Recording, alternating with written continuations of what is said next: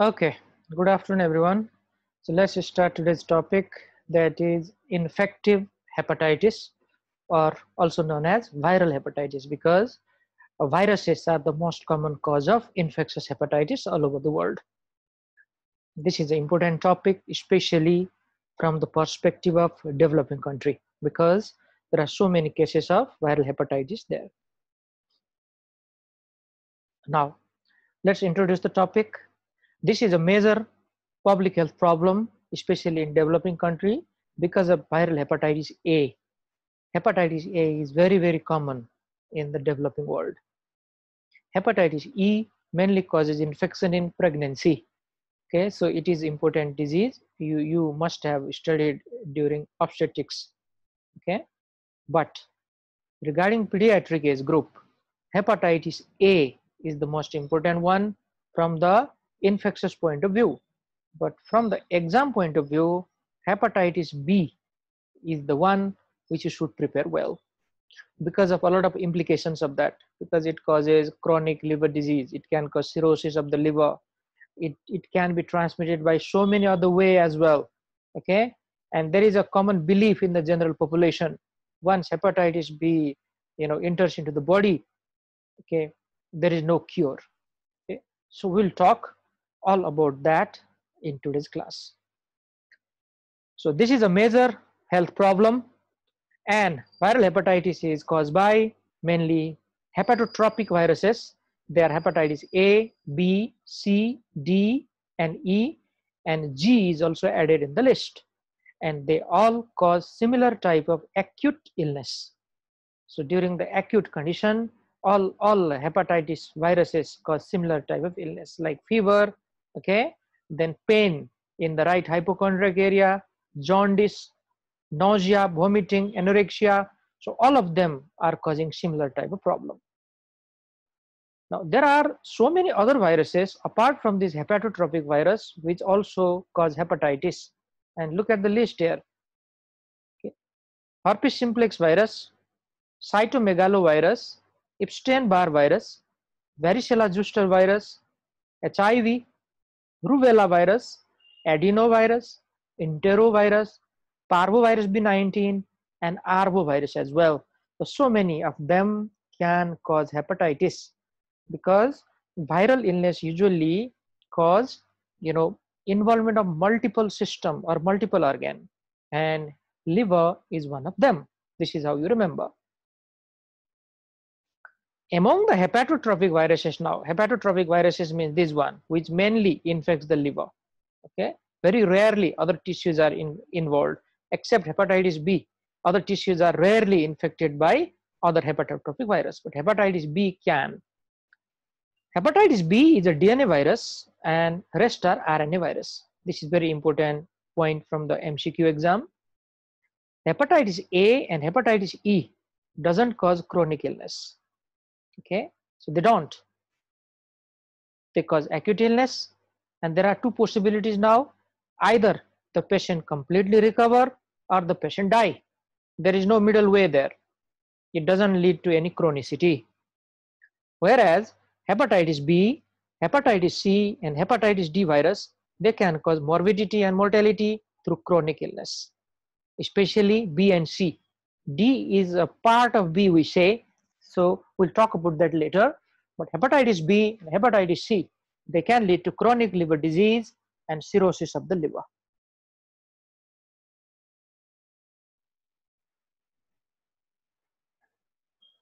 Now, see here, there are some terminology regarding this viral hepatitis.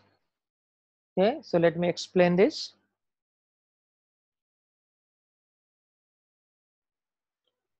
Hepatitis A is known as infectious hepatitis. B is known as serum hepatitis. Okay, serum. These were the term which was used, in the past, and these are the terms which we must know till now, because our examiner want to hear, okay, these terms from us: infectious hepatitis, hepatitis A, serum hepatitis, hepatitis B, and rest of the other are known as non-A, non-B hepatitis, non-A, non-B hepatitis. So see there, all other, E, okay, and C, and G also these days. So E is enterically transmitted and C is parenterally transmitted. Now this A and E both are enterically transmitted actually, and B, D and C all are parenterally transmitted. Now whenever we talk about B, D is a part of that, okay. Without B, D infection cannot occur. So it always follows B. So E and C are left behind, isn't it? So E is enterically transmitted, C is parenterally transmitted, and G is also like A and E. So these are some of the important historical perspective or terminology regarding viral hepatitis. Now let's start with hepatitis A. Hepatitis A belongs to RNA virus, and inside that RNA virus it belongs to picornavirus family. Regarding the epidemiology, it is so common in developing country that prevalence rate approaches 100% in children by 5 years of age. This is a very, very important point. Now see there, almost all of the children less than 5 years of age are already infected by hepatitis A, okay, by the time they reach 5 years of age. It causes only acute hepatitis. There is no carrier stage, there is no chronic stage. And many of them are having asymptomatic or subclinical infection. And many of them, they don't even go to hospital because they don't develop any sign and symptom. Why to go there, isn't it? But prevalence, even consider them. It is transmitted by fecal-oral route. The fecal-oral route is a contaminated food and water. This is the transmission route or way of hepatitis A. This is very important point. Fecal excretion occurs during incubation period and it peaks just before the onset of symptoms, and it is minimal after a week of jaundice. This is another important point. So to know that, we should know what is the incubation period of this hepatitis A. See here, the mean incubation period is about 4 weeks and the range is 15 to 50 days, but 4 week, 1 month, okay. 1 month is the incubation period. Now what is the meaning here? Fecal excretion occurs during incubation period. It peaks just before the onset of symptom and minimal after a week of jaundice. So probably after the diagnosis of this disease, the child, okay, should be resting at home. The child should not go to the school. A considerable amount of time should be given for the proper rest. Otherwise, from that child, for example, it's a daycare baby or something like that, nursery or even a school going baby, so they may be infected. What is the pathogenesis, okay, of hepatitis A? So this is a hepatotropic virus. So liver is the main organ, okay, which is damaged. Now, after that, what happens inside the liver? Let's talk about this. Now, the entire liver is involved with necrosis in this case.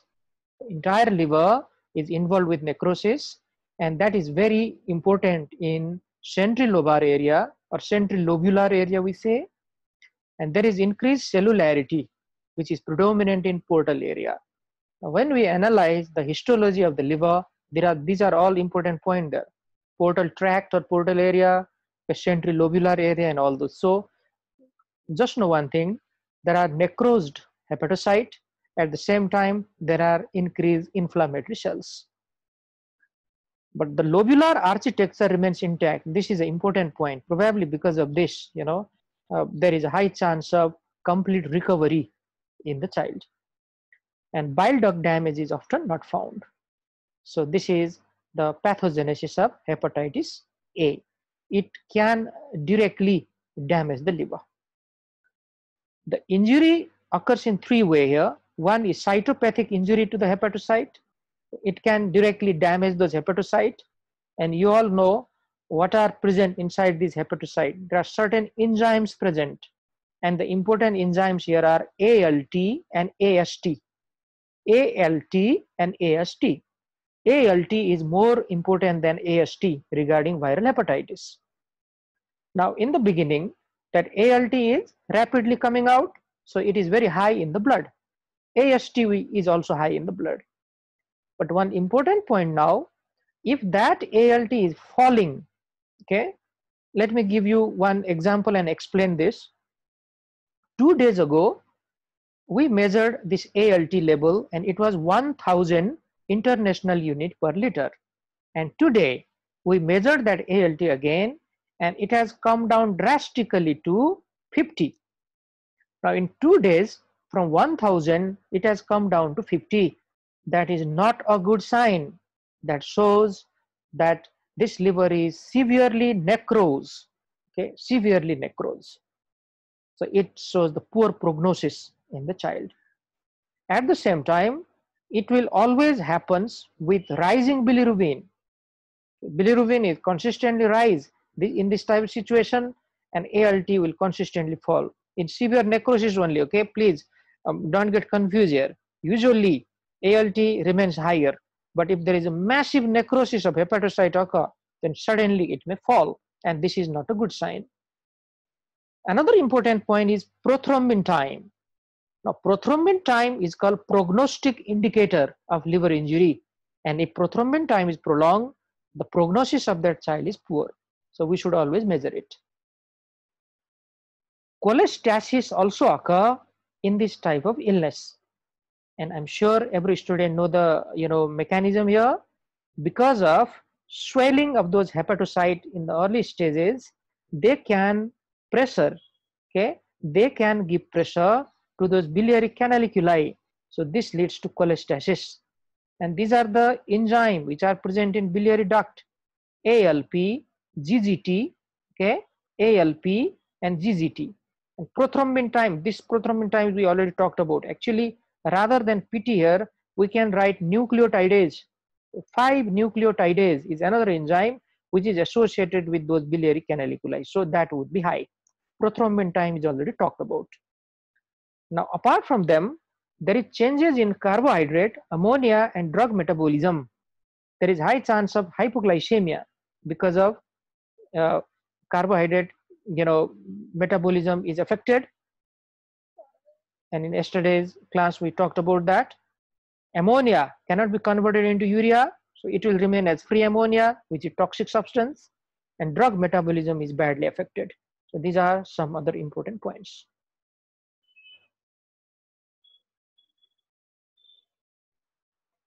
Now, after knowing all these things, let's talk about what happens to the child. What are the clinical manifestations? Clinical manifestations of hepatitis A.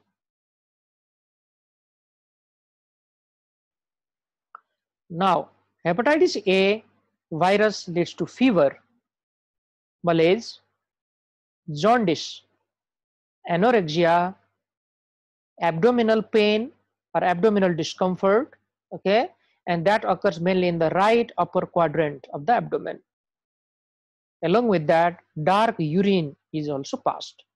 Now we need to explain all these things, okay, one after other. Then only you remember this for a longer time. Now this is an infectious disease, so fever is quite common, but fever is not that very high grade. Malaise, anorexia, and vomiting, these are very typical features of viral hepatitis A. Anorexia and vomiting is so pronounced that the child doesn't even want to look at the food. But remember, parents are forcing that, isn't it? As a parent, we always want our kid, especially at the time of illness, we want them to eat even more. And we are right, okay, that has to be done because during illness, our body is demanding more energy. But the problem here is the child doesn't want to eat at all. The child becomes nauseated even by the sight of the food. This is very important symptom. Now, liver is swollen here. Liver is inflamed. It is enlarged. So the capsule of the liver, which is known as Gleason capsule, is stretched, and that can result in pain in the right upper quadrant. When we examine, there is tenderness as well. Now, what is the reason for this dark urine in this case? Who can answer this?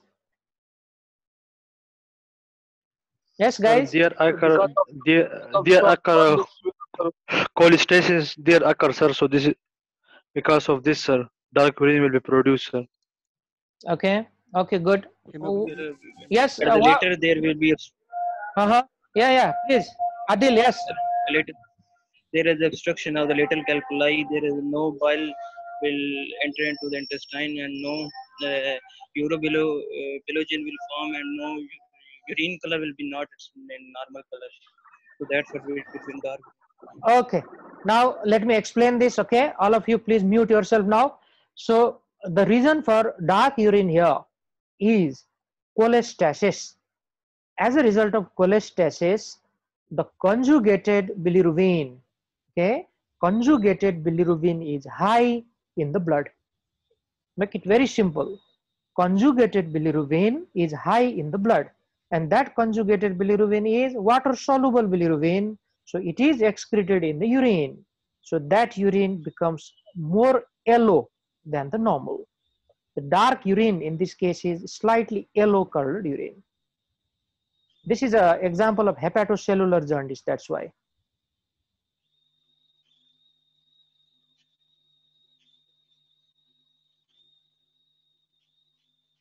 Okay, so let's continue. We are talking about different clinical manifestations of viral hepatitis A. Now, diarrhea often occurs in children. Diarrhea often occurs. It is one of the associated finding.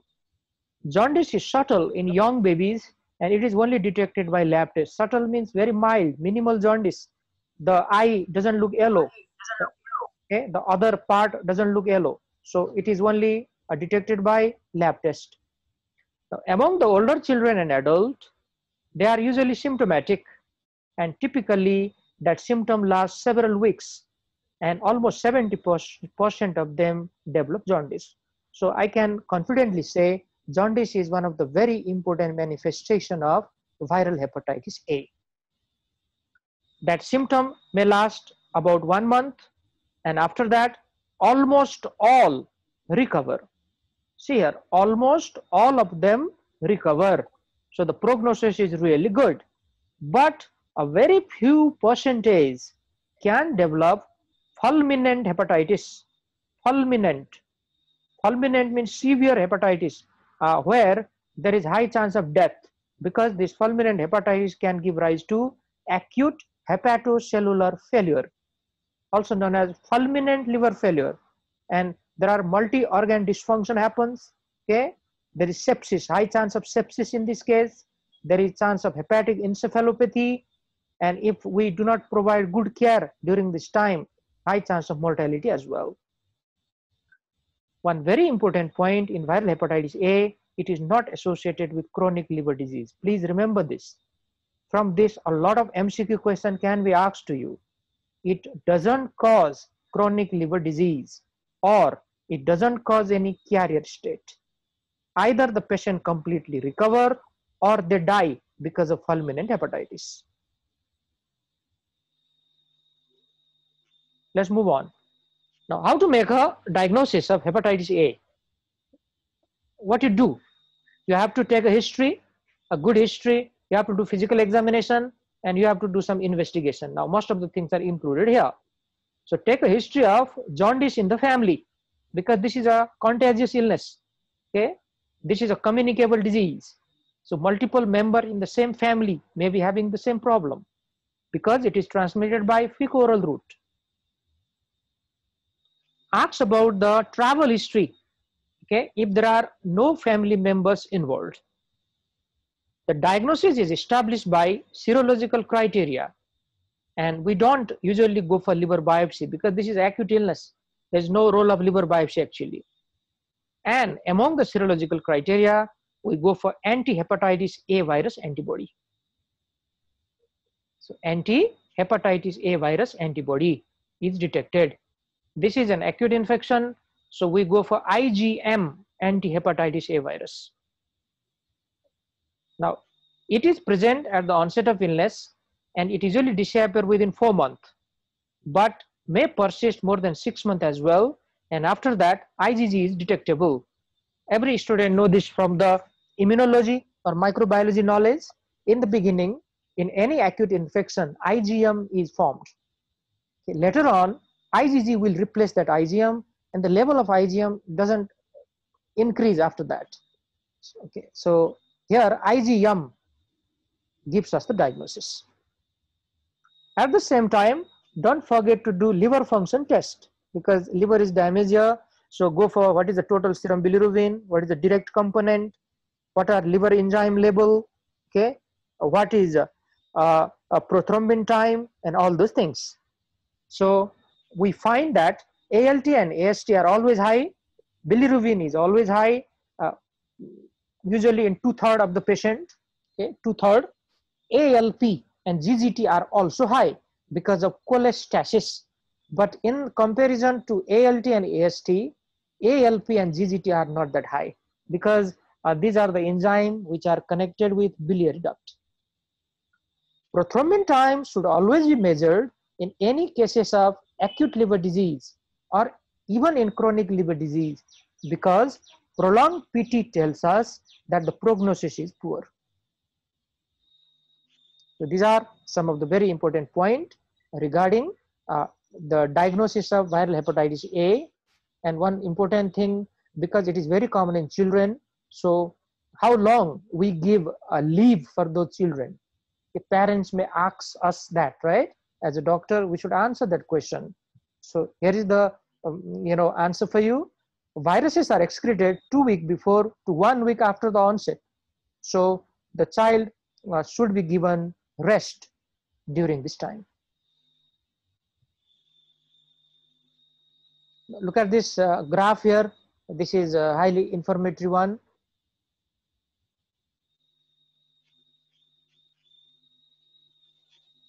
Now see here, this is the week after exposure, okay, week after exposure, and this is the excretion of viruses in fecal matter or feces or stool. Okay, this is the graph. See here, IgM, and this graph is telling IgG. So IgM is high in the acute period, and later on it will be replaced by IgG.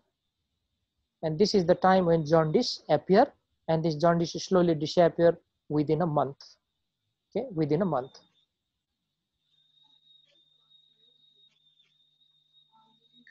So what are the complications of hepatitis A? Already talked about. Fulminant hepatitis can occur, and that fulminant hepatitis can kill the child until and unless the management is very good. And fulminant hepatitis is manifested by progressive rise in bilirubin level. In the beginning, the aminotransferase level are very high, like ALT and AST, but later on, because of massive damage to the liver, those enzymes will rapidly fall. At the same time, PT is getting prolonged and prolonged. Okay, listen it carefully. Bilirubin is higher and higher. Aminotransferase level are very high in the beginning, but they are rapidly falling, and prothrombin time is getting prolonged and prolonged. And at the same time, bleeding can also happen, probably hematemesis, melena, or bleeding in any other area. This is a very sick child, and this is the manifestation of fulminant hepatitis. So serum albumin level may fall, resulting in edema and ascites, and ammonia level are elevated, which can result in hepatic encephalopathy, and if that is not identified or treated in time, it may lead to coma and death of the child.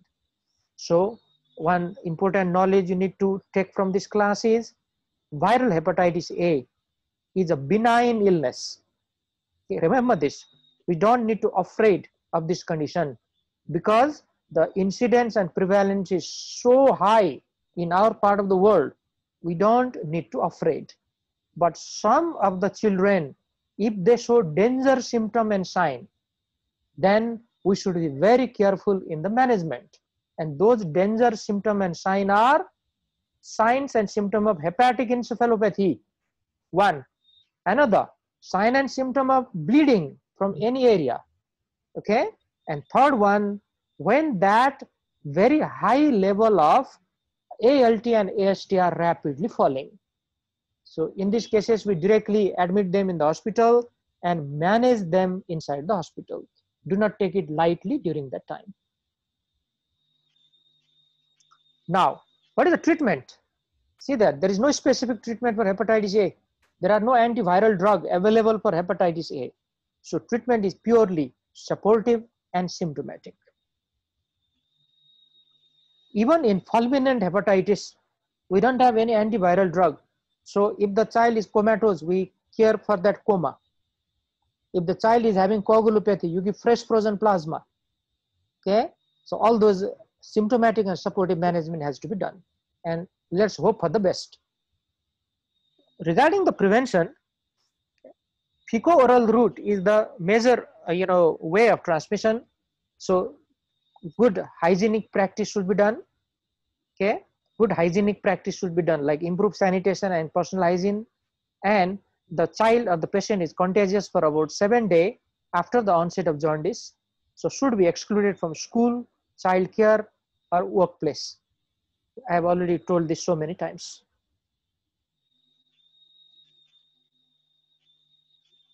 Now, there are certain vaccines which are available for viral hepatitis A, and those vaccines are inactivated and live attenuated vaccine. Inactivated and live attenuated. Okay? I'm sure every student know the meaning of this now, okay? Because you have already done this in basic science. Now, these vaccines are highly immunogenic and safe, and they are mainly approved for more than 2-year child. So safe, okay? You don't need to worry. Maybe live attenuated vaccine probably not given in severely immunocompromised child. Otherwise, they are very safe. So intramuscular, okay, these vaccines are given IM or intramuscular in 2-dose schedule, with second dose given 6 to 12 months after the first. And the seroconversion rate is very good. Seroconversion means the production of antibody. It exceeds 90% after the first and approach near to 100% after the second. So these are good vaccines for the control of hepatitis A. Now let me talk practically. This is a theoretical discussion till now, okay? So should we routinely go for this vaccination in developing world like our countries or not?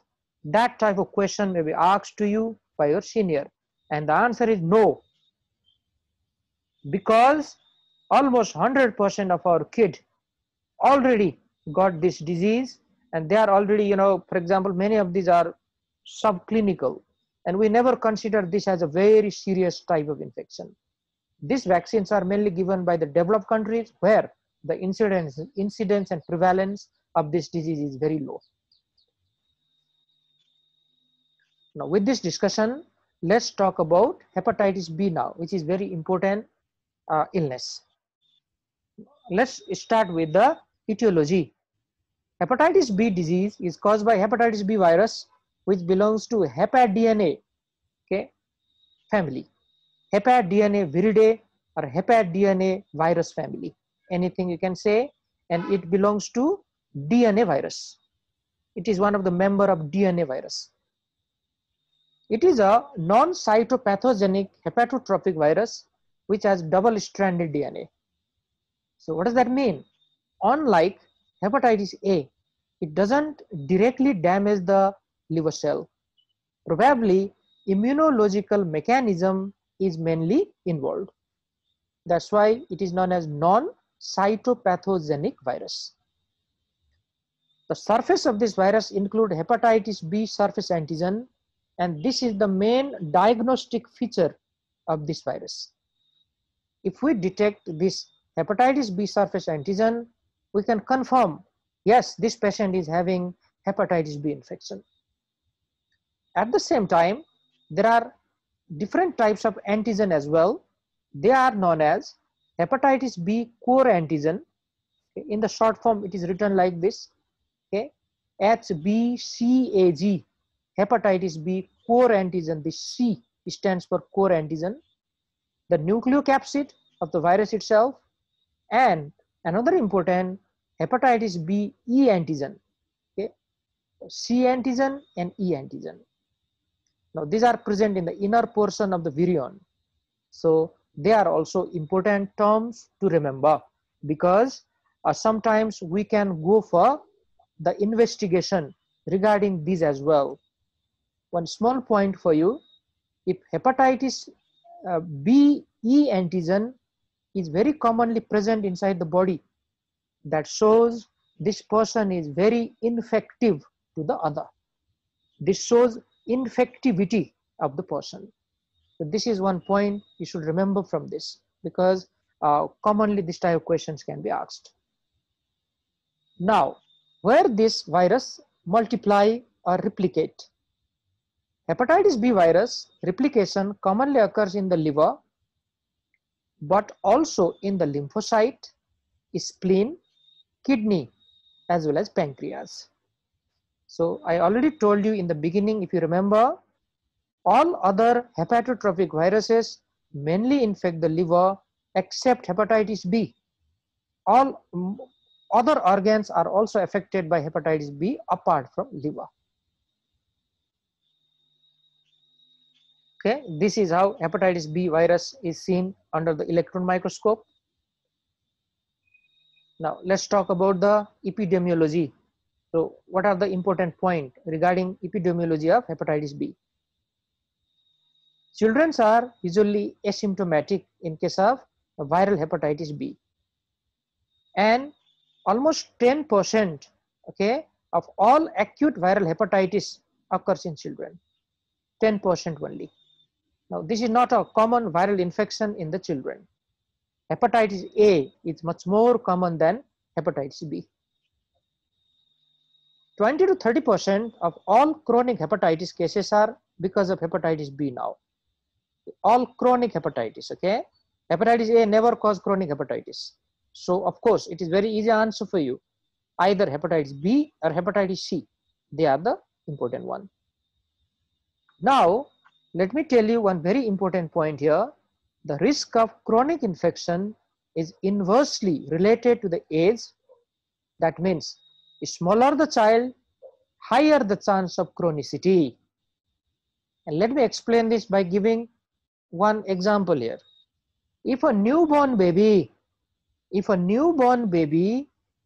get hepatitis B from the mother, that newborn baby has 90% chance of developing chronic hepatitis than the older child of 10 years, for example, if he gets hepatitis B from some other source.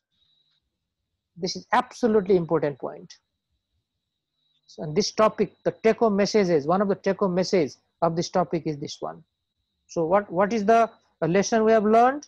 We have to prevent the development of hepatitis B in that newborn anyhow. Otherwise, there is very high chance of development of cirrhosis by the time that child becomes 8 to 10-year-old, because it doesn't take long time to develop cirrhosis after a viral hepatitis B infection. Okay, and we know how to prevent. So towards the end of this topic, we are going to talk about that. There are some important risk factors in children, and those are perinatal exposure to hepatitis B surface antigen positive mother, definitely, because baby at the time of birth, how they get hepatitis B? From the mother. If mother is hepatitis B positive, then that baby will get it. Okay, other chances are there, but they are very rare. The risk is very high if hepatitis B E antigen is present in the mother. Now see here, this E shows infectivity. Okay, if mother is highly infective, of course the baby has more chance of getting infection. And the point which I just discussed to you is written here again. 70 to 90% of those babies become chronically infected if untreated and may develop chronic hepatitis, cirrhosis of the liver, and hepatocellular cancer as well. Absolutely important sentence from the preventive aspect and from curative aspect as well. Now, apart from that, what are the other way we get hepatitis B? Now I'm talking about the pediatric age group now. So what are the other way those children may get hepatitis B here?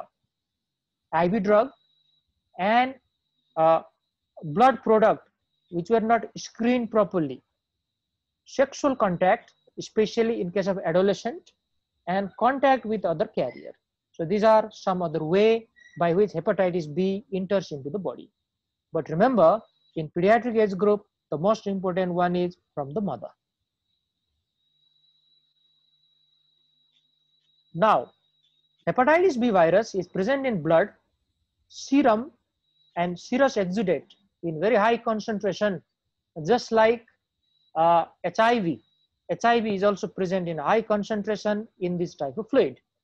Whereas in saliva, okay, vaginal fluid and semen, it is present in a moderate concentration, and in breast milk, okay, it is present in very low concentration. That's why we continue to advise for breast milk even if the mother is having hepatitis B. Okay, there is no contraindication for breastfeeding if the mother is having hepatitis B to the baby. Regarding the incubation period, it is quite long. Look at this average, 120 days. In comparison to hepatitis A, that was 30 days or 1 month. Here, it is 4 months. And it can easily lead to chronic infection, and that is known as more than 6 months present of hepatitis B surface antigen.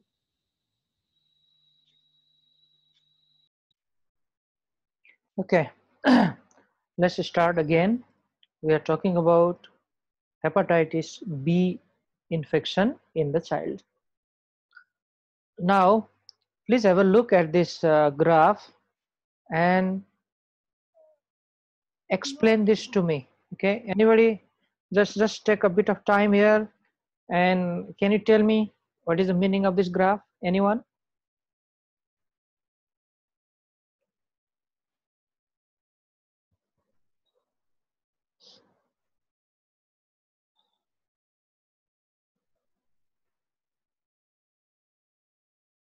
Okay, so students are joining, so let me tell you. Here, this is at birth. Okay, just follow this. Let me use the pointer here. This is at birth, and these are the older children, and this is the chance or percentage of chronic infection. Okay, and here there's a chance of symptomatic infection. If a baby, okay, if a baby is infected near to the birth time, okay, near to the birth time or very early in life, there is high chance of chronicity or chronic infection. This is one meaning which I get from this graph. And another one, the symptomatic infection is more common in the older children than the younger one. Towards the newborn period, or maybe very younger babies or younger children, the symptomatic infection is less common. The asymptomatic infection is more common in them, whereas it is more commonly seen in older children. So chronicity and symptomatic infection occurs exactly in the opposite way in relation to the age. Younger the age, more chance of chronicity. Older the age, less chance of chronicity, but more chance of symptomatic infection. So this is the meaning. So let's talk about pathogenesis of viral hepatitis B now. Okay, what are the important points? I already talked about this. Unlike hepatitis A, it doesn't directly damage the hepatocyte. The immune mediated process is involved there. Now, how it does that? Okay, now see here, the viral antigen which are present on the cell surface, they are recognized by, okay, they are recognized by cytotoxic T cell with the help of class 1 MHC molecule. Now this principle, I'm sure many of the students know from immunology. Viral antigen on the cell surface are damaged by cytotoxic T cell directly with the help of class 1 MHC protein or molecule. If we talk about antigen presenting cell, They take the help of class 2 MHC protein or molecule and present that antigen to T cell, that is helper T cell.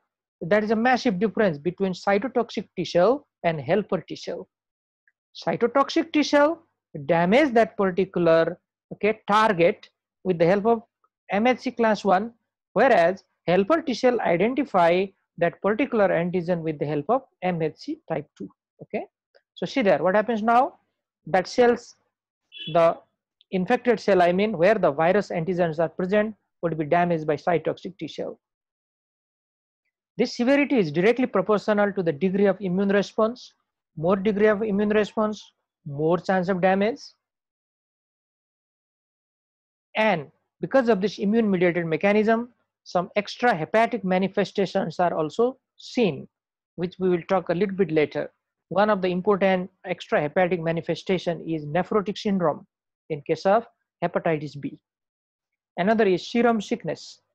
Another may be polyarteritis nodosa. So we'll talk about them a little bit later. And what is the mechanism for chronic hepatitis is relatively unknown. Now with this, let's talk about what are the clinical manifestation of hepatitis B viral infection. Regarding the clinical features, most of the children are asymptomatic, especially they are asymptomatic if they are younger.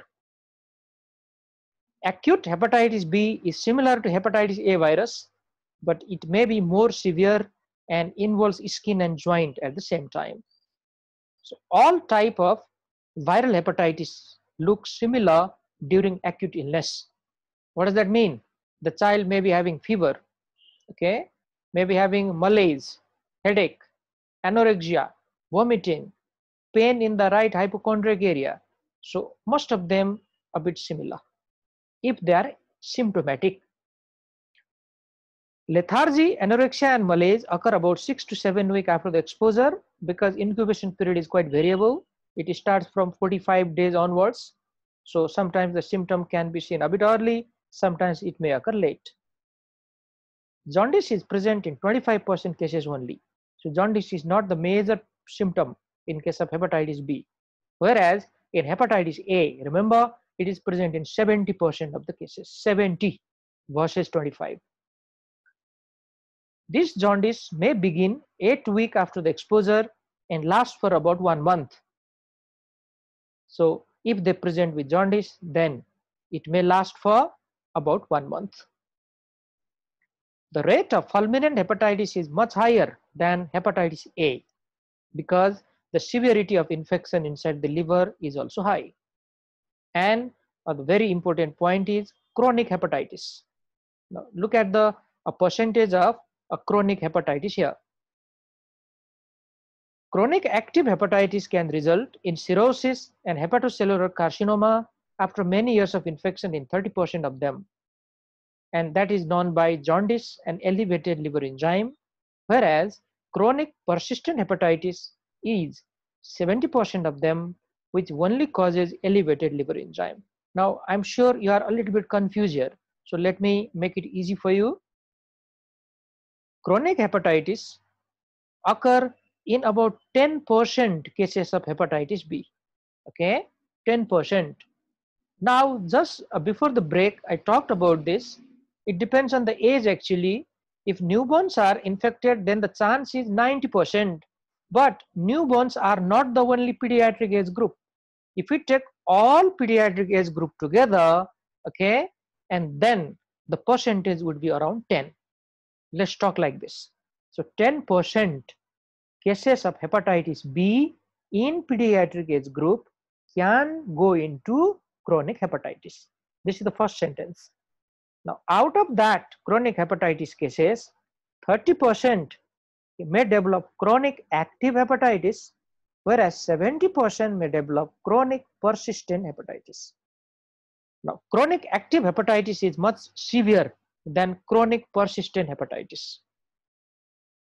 This active hepatitis can quickly result in cirrhosis as well as hepatocellular carcinoma, whereas chronic persistent hepatitis can only lead to chronic liver disease. Now, what are those extrahepatic manifestation in case of hepatitis B. This is very important question from the examination point of view. So have a look here. Serum sickness like prodrome, which is marked by arthralgia and skin lesion like urticaria, macular and maculopapular rashes. This serum sickness is one of the example of type 3 hypersensitivity reaction. Type 3. Okay. So this is mainly caused by immune complex deposition in different part of the body. And in this case, arthralgia and skin rashes are very common. Polyarteritis nodosa is a type of vasculitis. It's called PAN, vasculitis disorder. Membranous and membranoproliferative glomerulonephritis. Because of this, this child may develop nephrotic syndrome. So always remember this. If a patient comes with nephrotic syndrome in the hospital, we should always take the history of hepatitis B in the past. Don't forget that. Simply ask one question, jaundice in the past. Okay, that is an important clue for hepatitis B infection, and we can confirm that with investigation. Aplastic anemia is another important extrahepatic manifestation by hepatitis B. And this is usually a severe type of aplastic anemia, and it occurs within 2 months of the jaundice. Now, aplastic anemia, most of the students already know. Aplastic anemia, isn't it, is severe bone marrow suppression or depression where pancytopenia occurs. Pleural effusion, myocarditis and pericarditis are also occurring, but they are quite rare in comparison to the other.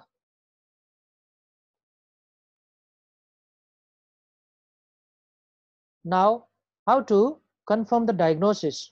What are the lab investigation we like to order? So CBC is the first thing. Let's start from there. And in the CBC, the WBC count is usually normal, but there is lymphocytosis. This is very typical in viral infection. Lymphocytosis is there, but the total WBC count may be normal, but there may be slightly high in some of the children. Peripheral blood smear show mild hemolysis. Okay, mild hemolysis. Now in peripheral smear, uh, how I identify hemolysis? Because of the different shape and sizes of RBC, different shape and size of the RBC. Liver enzymes are elevated, no doubt about it. This is the case of hepatitis. They are usually very high, and SGPT is markedly elevated than SGOT. Now, which one is AST and which one is ALT here? Anybody?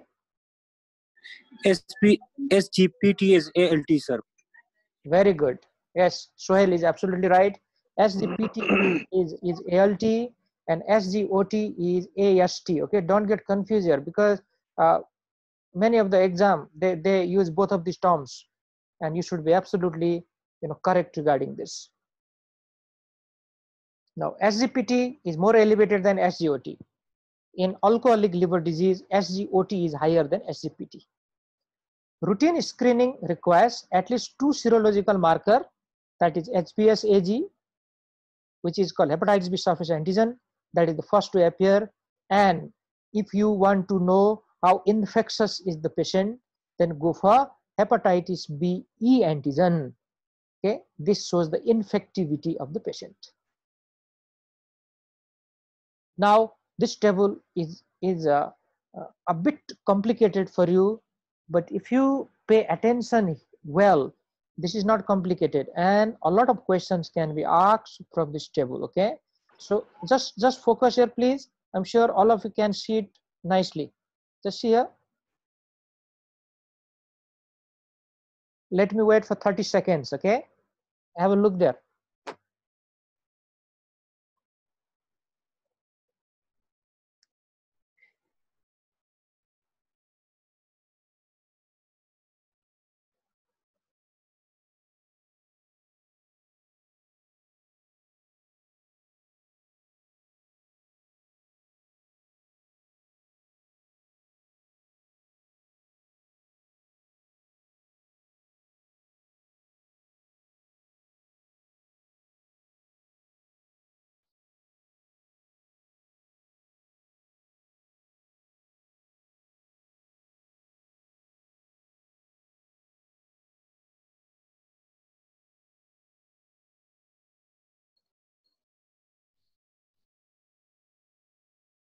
So let me explain now.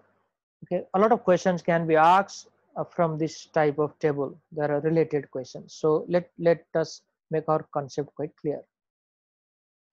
Acute infection of hepatitis B means HBsAg should be present.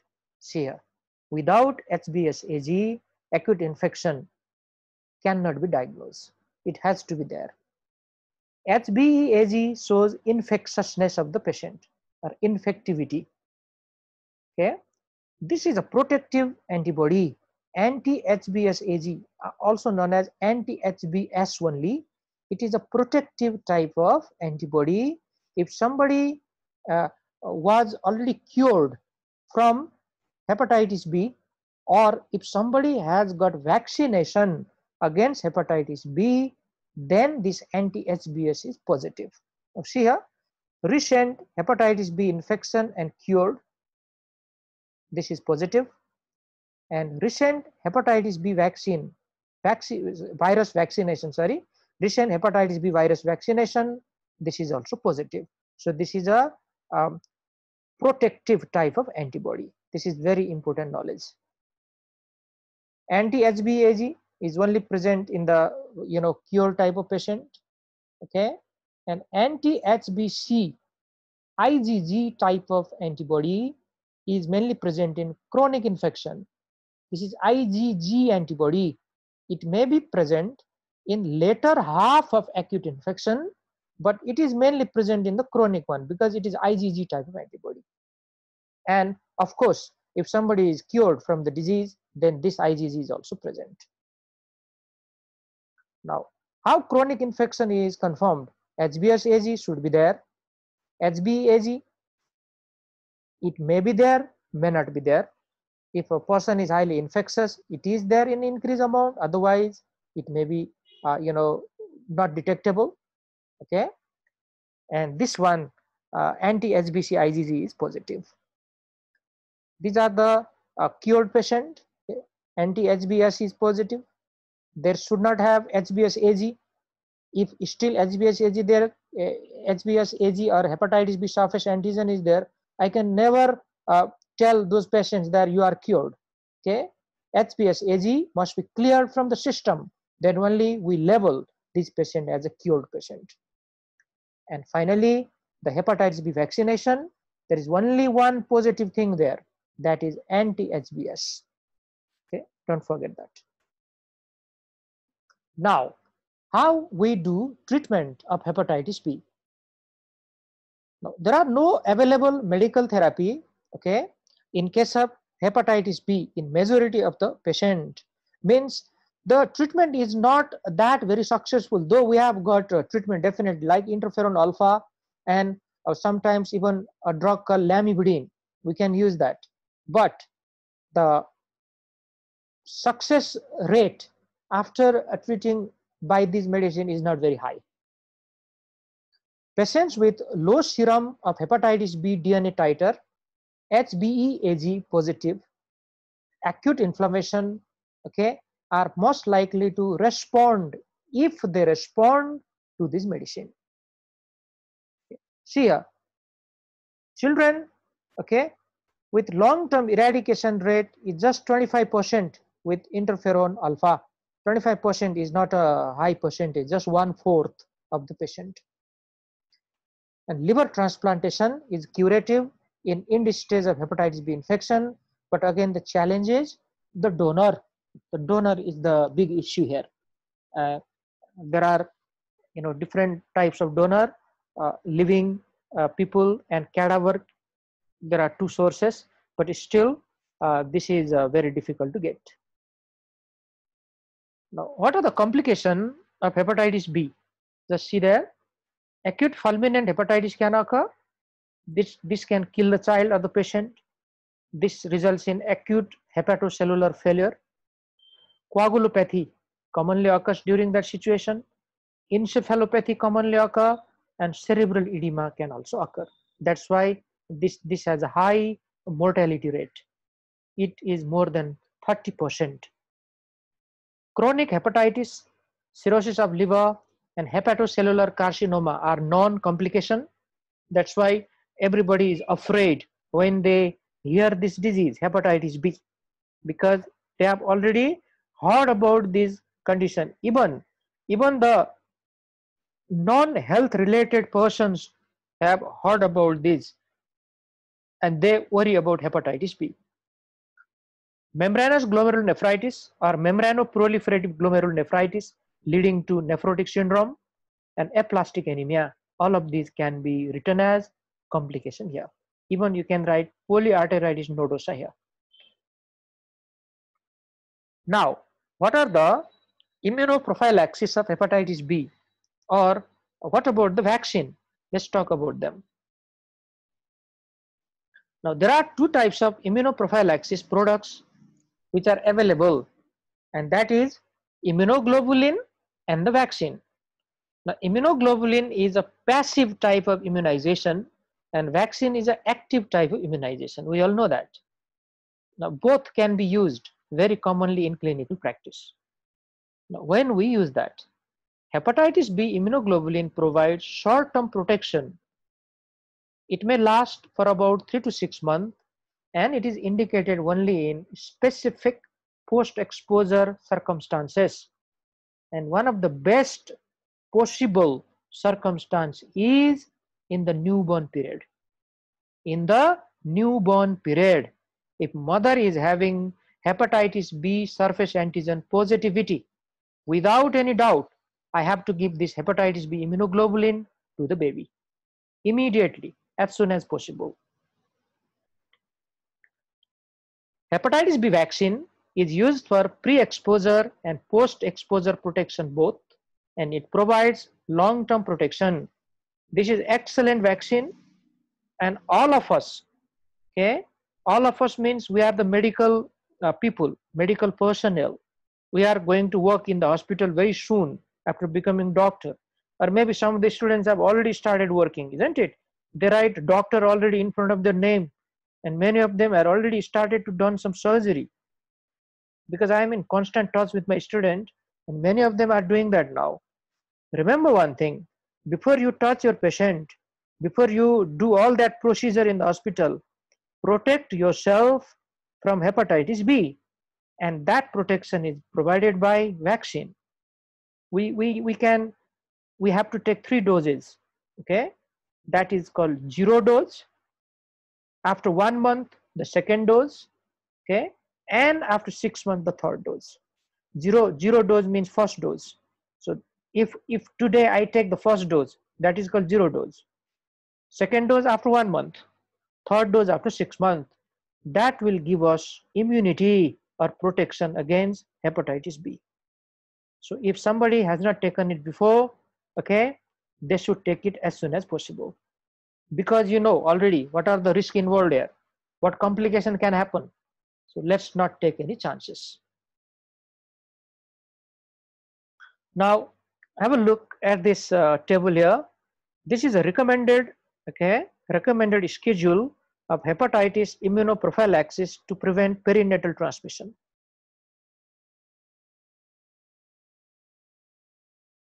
Infant of hepatitis B surface antigen positive mother. So we give hepatitis B immunoglobulin at the time of birth within 12 hours. It should be given within 12 hours. That is very, very important one. First dose of vaccine, okay, within 12 hours again, but we don't give them at the same site. One is given on the left arm, another is given on the right arm. We should not give them together, because one is immunoglobulin, another is vaccine, okay? They should not be given at the same site. This is not a live vaccine. This is not a live vaccine, so it doesn't matter. I can give together with immunoglobulin, but not at the same site. The second dose of vaccine is given after 1 month, and third dose of vaccine is given at 6 months. This is absolutely important knowledge, and routinely this question is asked during the exam. Now, what is the advantage of this? Let me tell you, or let me remind you that statement again. If a newborn baby gets hepatitis B from the mother, there is 70 to 90% chance of developing chronic liver disease and cirrhosis by 8 to 10 years of life. And I can prevent those diseases from happening by giving this type of thing. So let's not ignore. This is absolutely important one. Now, let's talk about hepatitis D and hepatitis E, which are the two remaining viral infection. Okay, we still have some time, so we can handle that. Hepatitis D virus is called defective virus. It is known as a defective virus because it cannot produce its own infection without a concurrent hepatitis B infection. It needs hepatitis B for the infection in the patient. It can present as co-infection and super-infection. Now look at the difference between these two terms, co-infection and super-infection.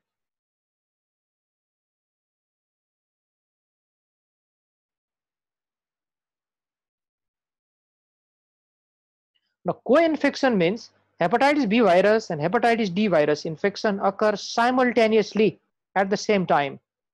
Simultaneously means at the same time. And in this condition, the acute hepatitis is more severe than hepatitis B alone, but chance of chronic hepatitis is low.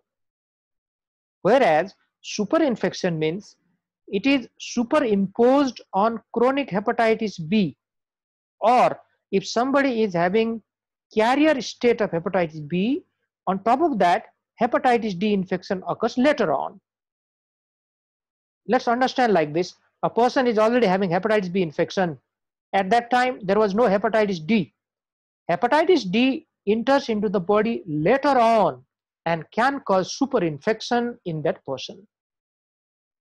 Now, what is the consequence? Fulminant hepatitis is high. Okay, fulminant hepatitis is high because of the superinfection, and there is a rapid chance of progression to cirrhosis and hepatocellular carcinoma as well. So superinfection has worse prognosis than co-infection. Regarding the incubation period, it is 2 to 8 weeks, okay, much shorter than other.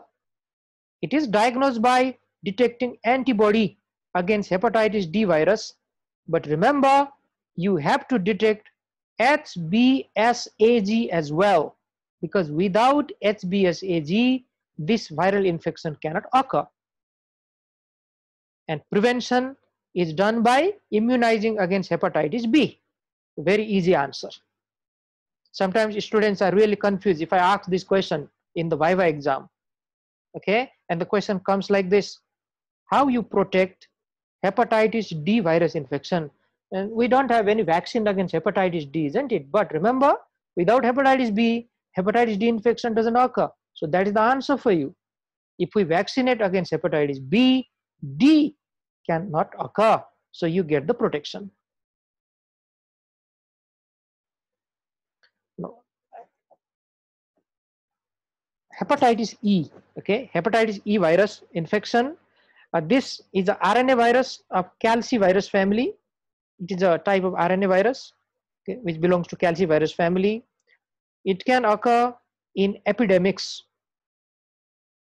Now, time and again, there are, many cases of hepatitis E in some particular areas of the country.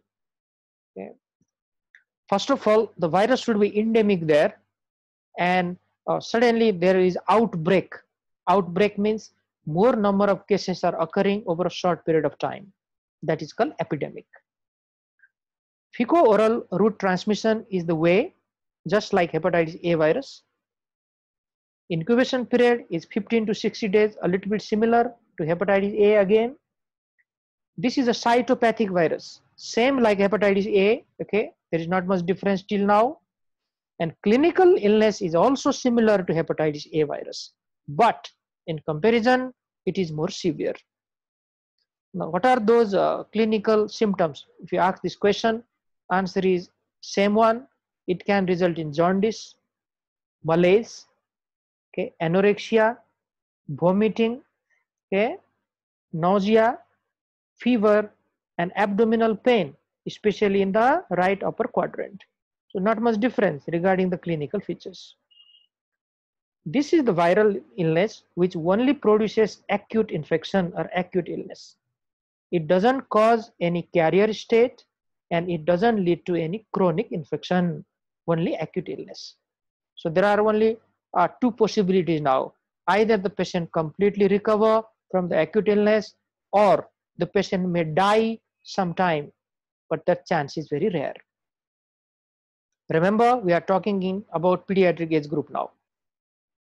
One very important point though is this hepatitis E virus infection has high case fatality rate during pregnancy. If pregnant ladies are infected by hepatitis E virus, there is high chance of mortality. Now, see here, the overall fatality or overall mortality rate is around 15 to 25%. And during third trimester, it even reaches about 40%. So this is very important point. So if a pregnant lady develops jaundice, okay, we should not ignore it. That lady should be immediately admitted in the hospital and done very good investigation and make sure hepatitis E virus is not there. If hepatitis E virus is there, though we don't have any medicine there, still the good symptomatic and supportive therapy can be done inside the hospital. Now, how to confirm the diagnosis? This confirmation is done by detection of IgM type of antibody to viral antigen. So again, antibody detection can be done, and this can be done after 1 week of infection, because the antibody takes a bit of time for the production. And apart from that, we can detect RNA, okay, by PCR. Polymerase chain reaction can be used for the detection of RNA as well. There are no vaccine available and there are no medicines also, so we have to go for symptomatic and supportive therapy. Now, before I go to these questions, one small thing I like to highlight. What about hepatitis C virus? Okay, we have not talked about hepatitis C because many of the things are similar to hepatitis B here. Okay, but still I like to highlight few points here. Hepatitis C virus is also transmitted just like hepatitis B in the body by parenteral transmission route. So sexual contact, okay, the contaminated needles and contaminated instrument from mother to baby, as well as blood transfusion. So all these are important. And one very important question your teacher may ask you regarding the chronicity between hepatitis B and hepatitis C. Hepatitis C virus has even more chance of developing chronic liver disease and cirrhosis of the liver than hepatitis B. Okay, so remember this one important point. Otherwise, many of the things are same. It can also result in cirrhosis as well as hepatocellular carcinoma. So at the end, these are the questions. Okay, please go through them. So